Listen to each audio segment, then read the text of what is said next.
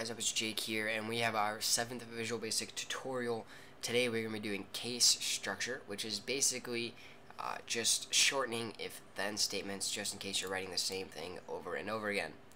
So we have our form set up here. We have a text box, calculate button, and a answer. This is text code, this is button go, and this is label final. In our label final, the visible property is set to false, so that when the form loads, there is no random answer sitting there. So we're going to go ahead and double click the calculate button, and first thing we want to do is set our dim statements. So we're going to create a string code as string for that text. We're going to do dim des final as string, not as string, sorry, as decimal, and we're going to hit enter twice. Now we need to set the string code variable equal to our text. Alrighty, go ahead and hit enter twice, and here's where we begin our select case.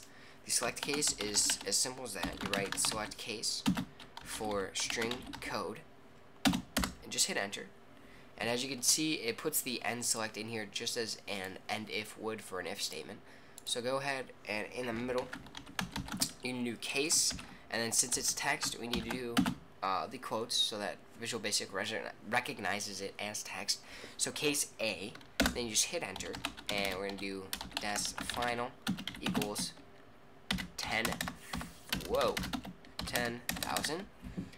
And now that's all you need to do basically. It's kind of like an if statement, but the good part about a select case is you could just do this. Instead of writing another statement, you just do case B and then des final equals 15,000, and then you just write another one. You just keep going. Alright, so des final equals 20,000. And that's all you gotta do. So now we have it so that no matter what, like, of these three letters, whichever one they type in, Visual Basic will take in this information. So if it's A, it equals 10, B equals 15, and C equals 20,000. So I'm going to go ahead and go down, and the first thing we need to do is set our label final dot visible property to true so that we can see it.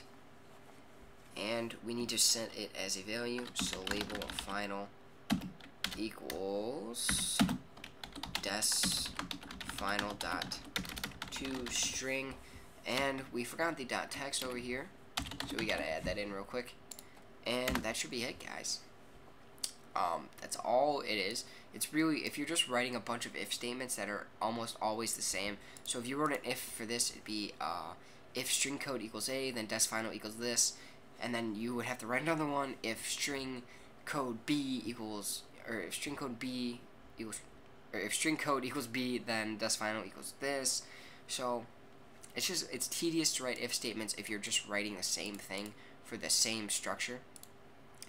Alright, so let's go ahead and run this. I'll show you guys.